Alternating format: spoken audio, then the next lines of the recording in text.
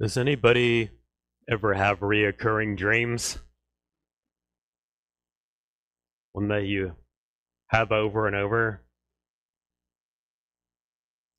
With dreams, some make perfect sense. Living out a fear of yours is probably a common one. But others sometimes you struggle to make sense of it. For instance, when I was college age, I kept having a dream that all my teeth were falling out, and I was trying to gather them up and was somehow prevented from getting to the dentist to see what was going on, and then waking up in a sweat. Another one I started to have when I started preaching every week was it would be this time of the service. Music was done, and then I would be called up to preach. And I didn't have anything, and I wasn't expecting to preach. Had nothing prepared. Would go up and didn't know what to say because it caught me off guard. And I kept having that dream probably a few times a month until it actually happened. That's one of those things that you don't think will ever happen, but it happened. And I'm glad it happened. We had a church retreat. This was when I was serving as English pastor in a Chinese congregation in San Francisco. We did a big retreat every summer, and I had invited another pastor to be the speaker for the retreat weekend. Well, I got to do one of my favorite things to do, is be the camp director for a few days. And Pastor Joseph was teaching through the 4 chapters of Philippians. And we did a session Friday night, a session Saturday morning, that'd be chapter 2, Saturday night, chapter 3, and then Sunday, we're going to do chapter 4, and then go home as we were out camping at a camp facility. So, all had been going well. We gathered to worship before breaking camp and going home. I think there were 40-some, mostly young people there.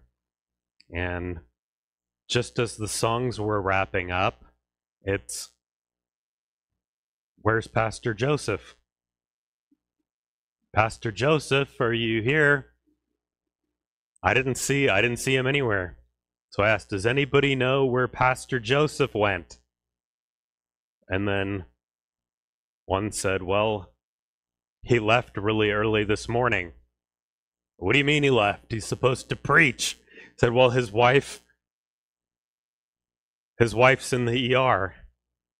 He got a call and he had to leave." And so I'm like, I want to ask, okay, what are we going to do? But everybody's looking at me for what we're going to do. So I said, well, it's Philippians chapter 4 to finish off the series. Let's do it. So I got my Bible out and preached Philippians chapter 4. And when it was done, I knew the Holy Spirit was there. And I knew I did a pretty good job. And really, getting called up to preach without any expectation that you were going to get called up to preach wasn't nearly as bad as I thought it was going to be. And guess what? I stopped having that dream. And I've never had that dream again. And I had to share that because it's Thanksgiving time, Sunday before Thanksgiving, and we're looking at part of Philippians chapter 4. Here, they say that public speaking is a top fear of people. If you go up and you just really are nervous and you mess it all up, I mean, that tends to feel pretty humiliating. Top fear lists that people publish from surveys of what's your top fear, public speaking often comes in as number one. I heard a comedian say public speaking's always number one. Surprisingly, death is number 3. So if you go to a funeral, that means you'd rather be the one in the casket than the one giving the service.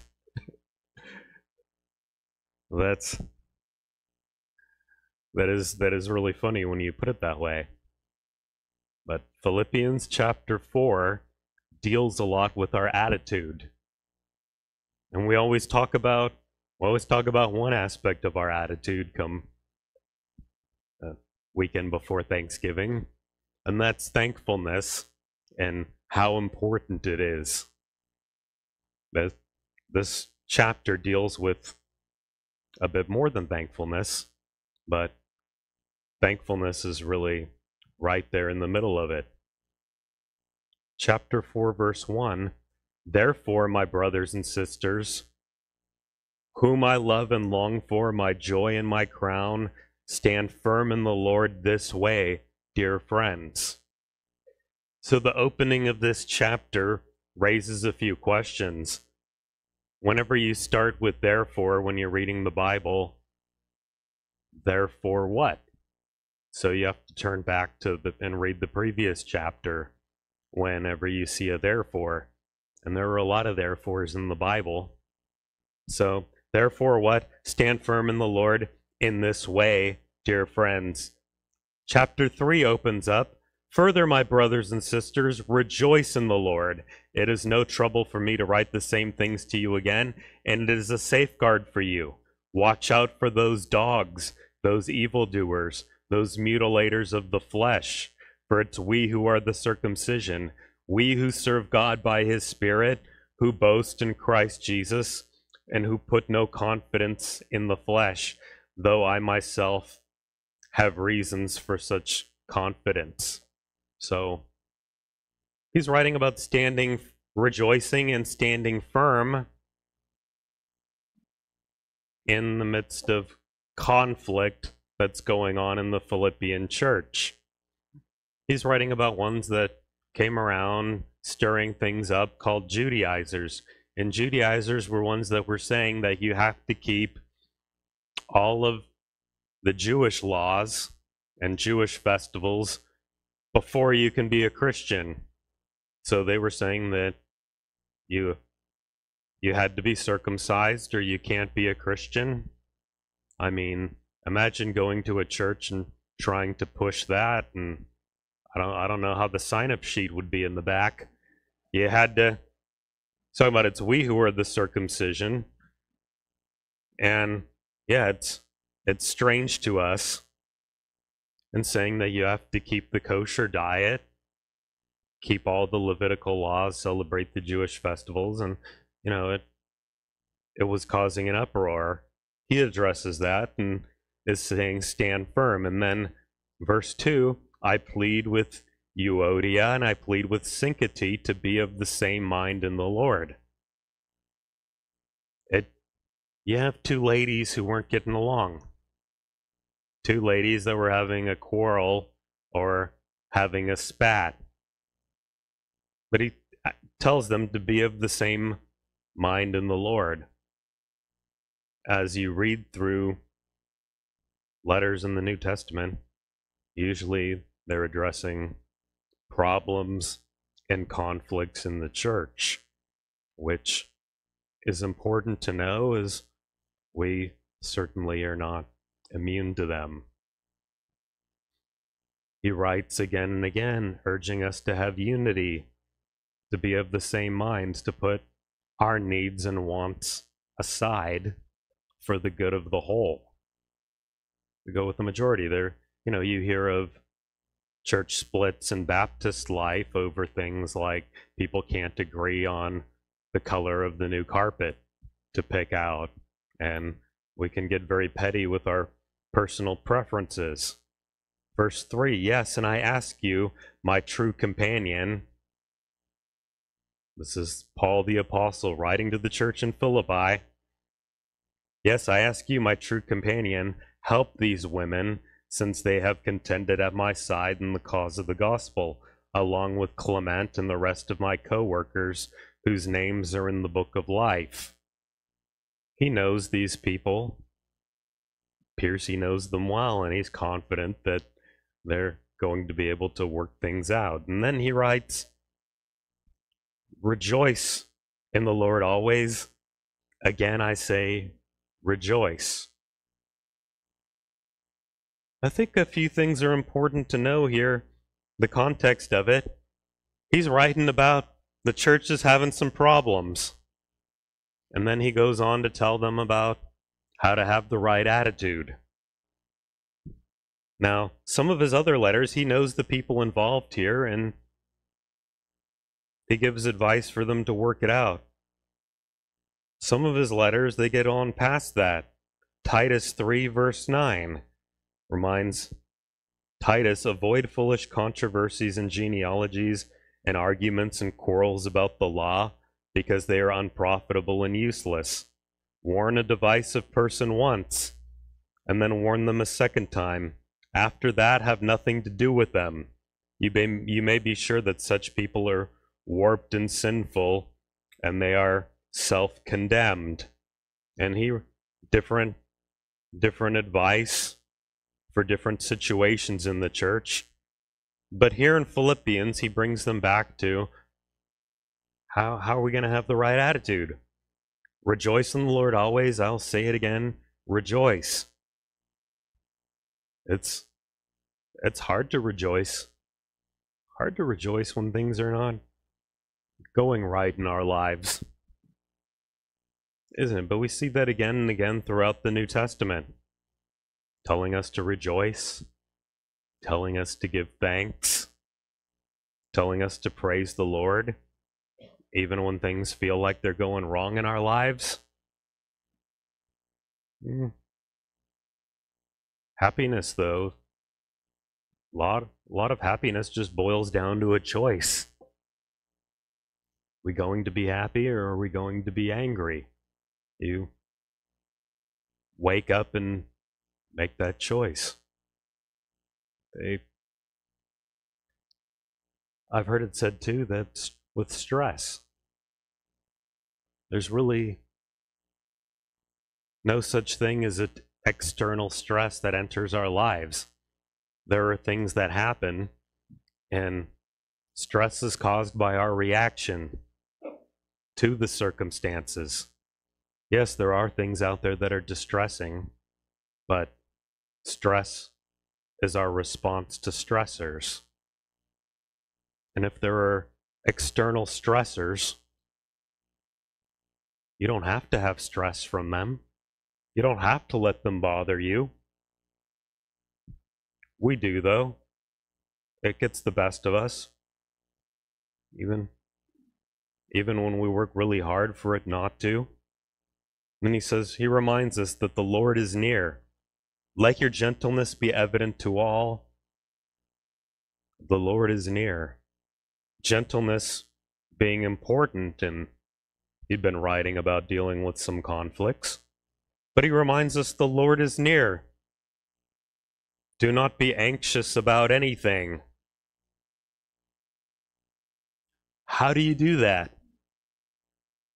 Anybody here struggle with anxiety from time to time? I have. But here we see a command. Don't be anxious about anything.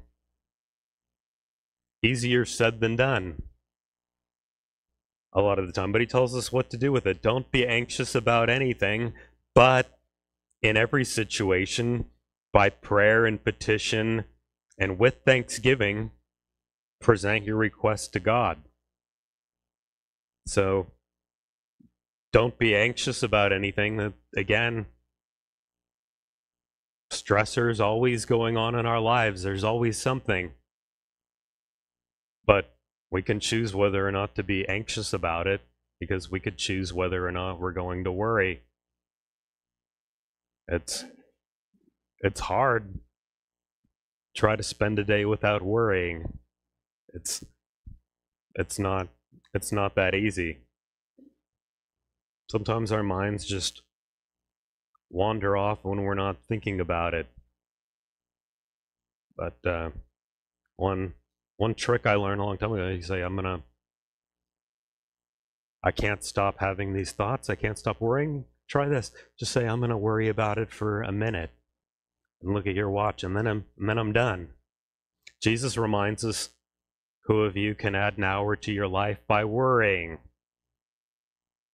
Well, rhetorical question, but you can. Do not be anxious about anything, but then it tells us in every situation, by prayer is taking it to the Lord, and petitioning him, asking him for something. With thanksgiving, present your request to God. So if you have something you're worrying about, something you're feeling anxious about, prayer is a big help when we're feeling worried, when we're feeling anxious. We should pray sooner rather than later. Sometimes, you're going to worry about it all day before you start praying about it. Well, start praying about it first. There are a lot of things that are out of our control that we feel utterly powerless about. But we hand it to God. God's on the throne. God's omnipotent, all-powerful, all-knowing, omnipresent as well, everywhere, all at once. It's saying, present your request to God. Remember, cast your cares upon him because he cares for you. God wants our problems. He wants our anxieties. He wants our worries. So getting rid of our rejoicing, getting rid of our anxiousness, by prayer and petition with thanksgiving, present your request to God. Thanksgiving, there it is. That attitude that we're supposed to have, being grateful to God for all he's given to us, as we sing this morning. Count your blessings. Name them one by one. Good practice. You start naming all the things you're thankful for throughout the day, then our problems don't seem to be so big. Seems like our problems are just a small percentage of all the blessings in our lives and all the things that are going right. But he says it in the context of prayer and anxiety. Do not be anxious about anything, but in every situation, by prayer and petition with thanksgiving, present your requests to God.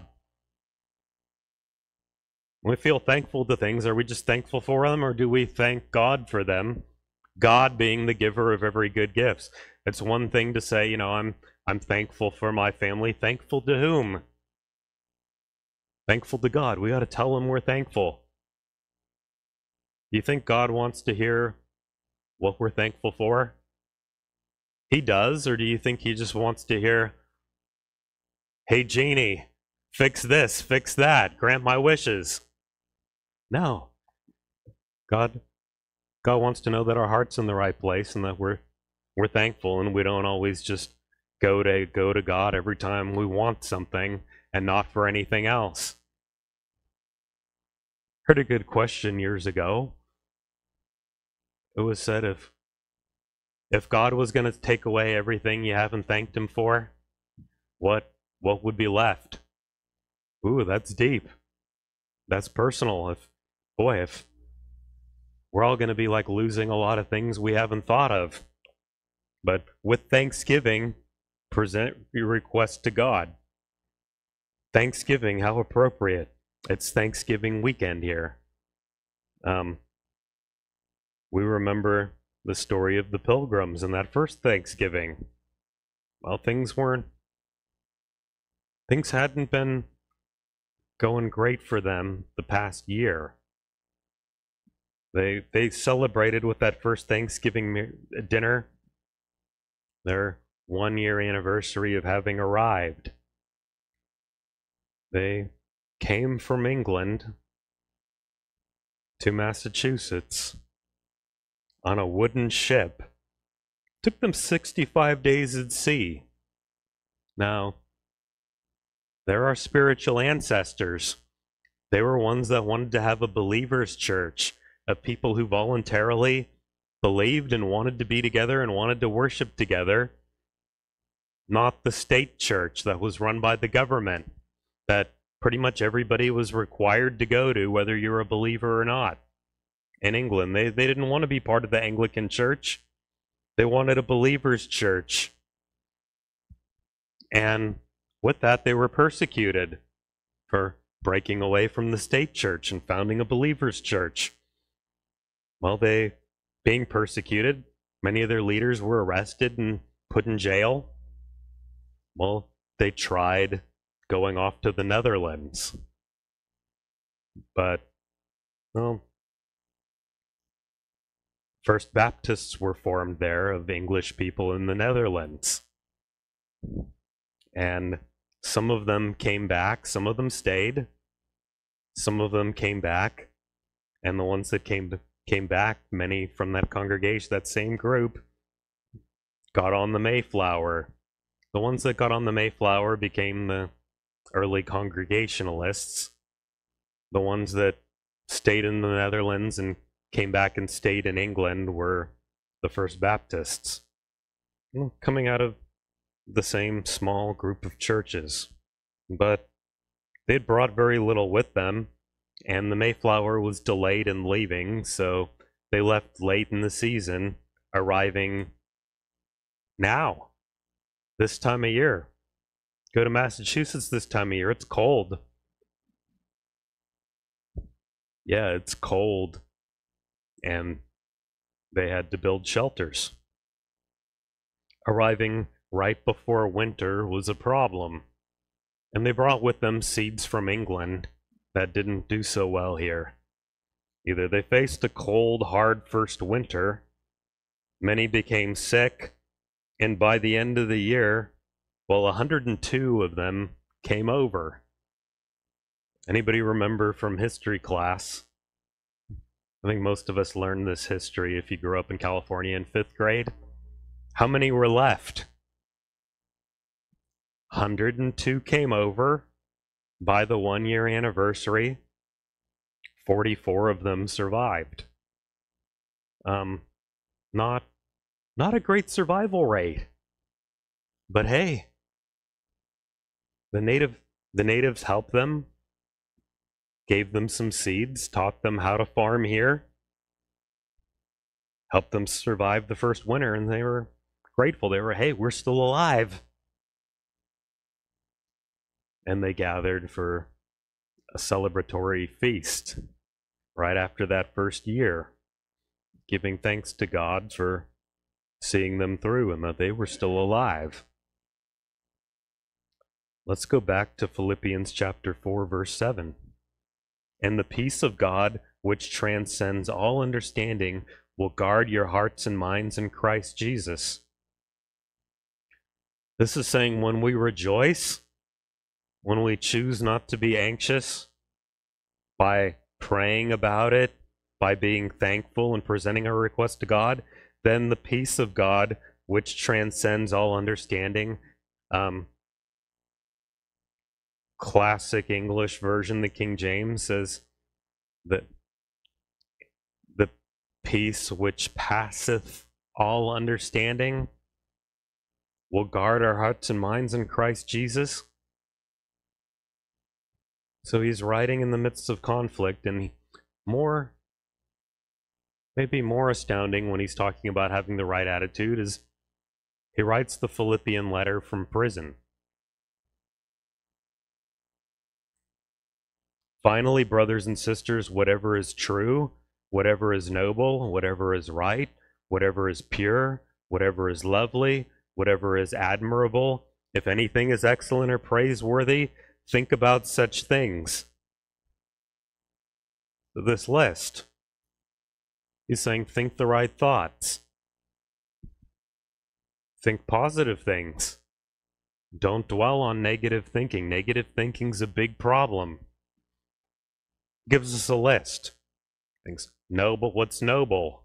Right, pure, lovely, admirable, excellent, praiseworthy. Now just suppose you walked around with a notebook and wrote all your thoughts for the day. How many are going to fall into this category? Maybe a few. And then you could say the opposite. If a thought's not noble, don't think it. If it's not right, not pure, not admirable, not excellent, not praiseworthy, then don't think about those things. Great little booklet. Remember Norman Vincent Peale? He used to have the thought conditioners, just a bunch of Bible verses that you could read to get your head on straight, get your attitude right for the day. Yeah, those are good. So he's encouraging us to rejoice. Rejoice always. Yeah, he's rejoicing being in prison for preaching the gospel. Do not be anxious about anything. You think that was easy to write? You think he's not a little bit anxious about what's going to happen to him? He's in prison awaiting trial, not knowing if he's going to get out or if he's going to be executed, as other Christian leaders had been. He's talking about Thanksgiving, and in the midst of this letter, you read the whole letter, he's very thankful for a lot of things, even though we would say he's not in an ideal situation. And then he's telling them, think the right thoughts, think admirable, lovely, noble, right, pure thoughts. Then whatever you have learned and received or heard from me or seen in me, put it into practice, and the God of peace will be with you. There it is again. He said in verse 7, the peace of God, which transcends all understanding, will guard your hearts and minds. That's a nice picture. God's peace guarding my mind and my heart. And then in verse 9, and the peace of God will be with you. Who wants God's peace here? Yeah, all of us. And he's telling us how to get it. Verse 10, I rejoiced greatly in the Lord. At last you renewed your concern for me. Indeed, you were concerned, but you had no opportunity to show it. I am not saying this because I am in need. You know, they sent Epaphroditus to him, a brother, to go see if he needed anything in prison and to encourage him and to help take care of him if he needed it. And so he's saying thanks to them. And he says, I'm not saying this because I'm in need, for I have learned to be content in whatever the circumstances. I know what it is to be in need, and I know what it is to have plenty. And I have learned the secret of being content in any and every situation, whether well-fed or hungry, whether living in plenty or in want. Anybody want to know the secret? He tells us what it is in this next verse. I think it's hard to have a favorite verse in the Bible, but I think it's long been this.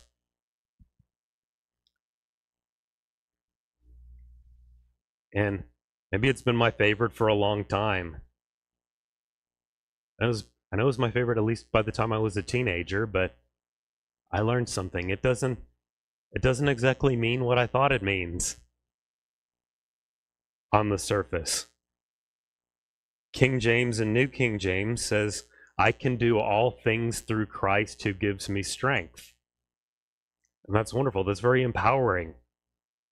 I can do anything with God's help.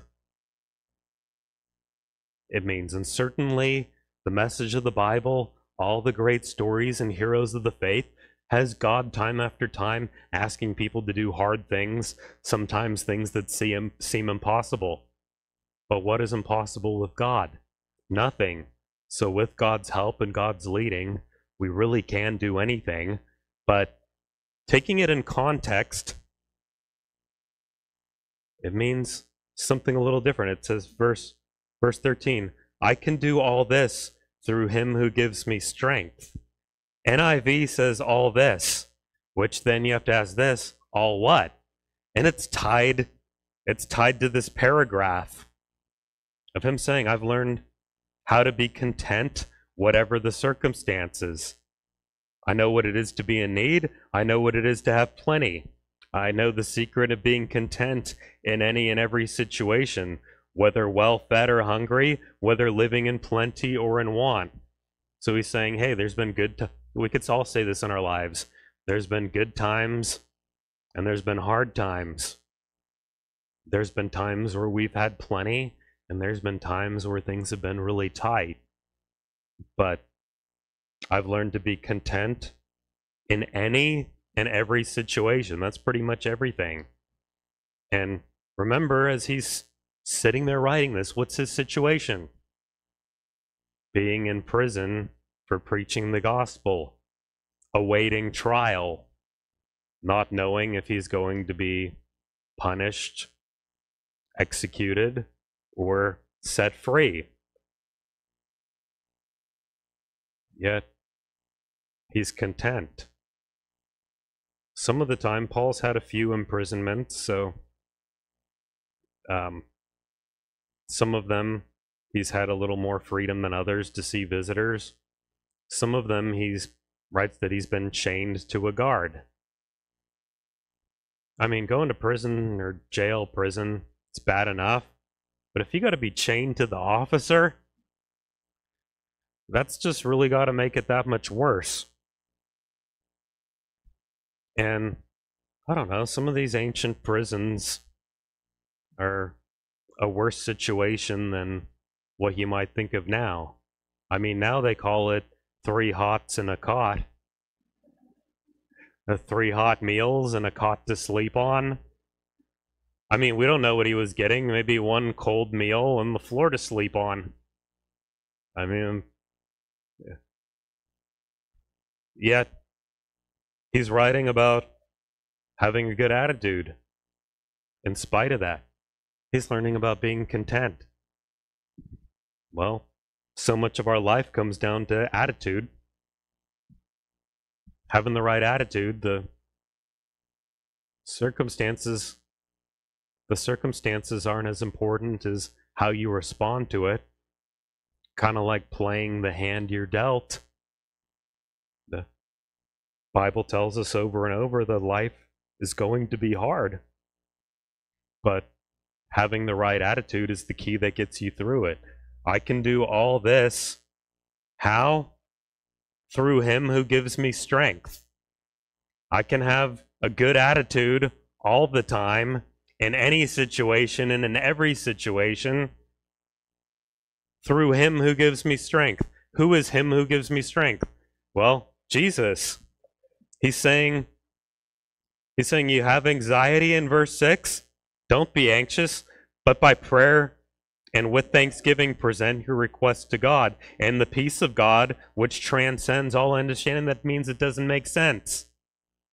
The peace which doesn't make a whole lot of sense will guard your heart and mind in Christ Jesus. Then he tells us about what kind of thoughts to think and what kind of thoughts not to think. And then how to be content. How do we be content? By being thankful, by giving it to God, by having the right thoughts, by fixing our attitudes. And you know what? I know this, and sometimes it still just gets the better of me. Sometimes I still find myself having a poor attitude some days. And that's unfortunate, but you know what you do? You go back to this. You go back to this, and I'm thinking like, okay, having a bad day. But you know what? I need to fix my attitude. And the Bible tells me how to do it.